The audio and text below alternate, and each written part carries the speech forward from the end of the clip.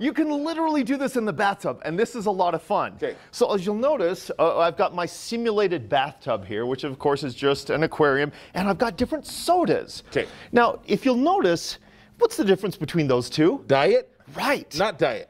Diet. Right. Not diet.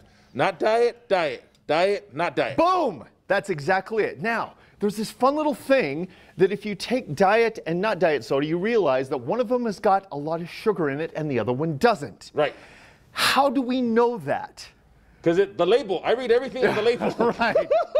Or you can put them in the bathtub. Come on, that doesn't really work, does it? Okay, now, one thing with this is you see how there's a concave surface on the back, so we're going to tip them in sideways so we don't collect an air pocket. Okay. And we're going to let it go on 3, 2, 1.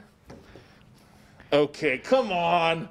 Which one sunk? The one with sugar. The one with sugar. Yes, it did. Okay, so that works with Mountain Dew. You know, all the doctors are mad at you right now. You're just proving to us that diet soda is actually really good for you. All right, here we go. Here we go. Diet Pepsi and Pepsi. What the heck? And the diet one is floating. Okay. Coke and Diet Coke. I think we know where this is going. Let's see if that does it.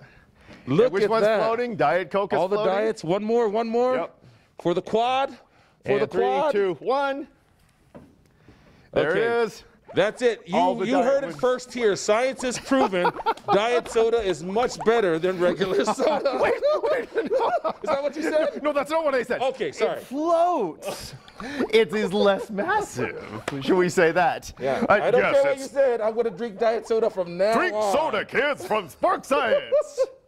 Now, how much time are you spending on these kinds of experiences? They're so simple, but they speak volumes. Well, here's the fun thing. All of my experiments that I try and do are all designed to be very quick and very simple to understand. But there is a lot of science behind it.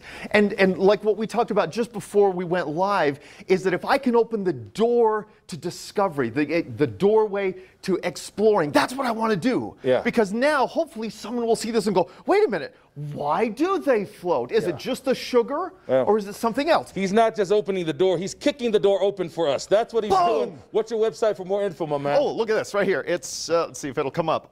This is where I send everybody. This is my Facebook page. Okay. Ben Hyde Spark Science on Facebook. Of course, I got a little YouTube channel, but go here. We're going to put it on our website so you can get all this information. Again, he's not opening the doors of science, he's kicking the door open.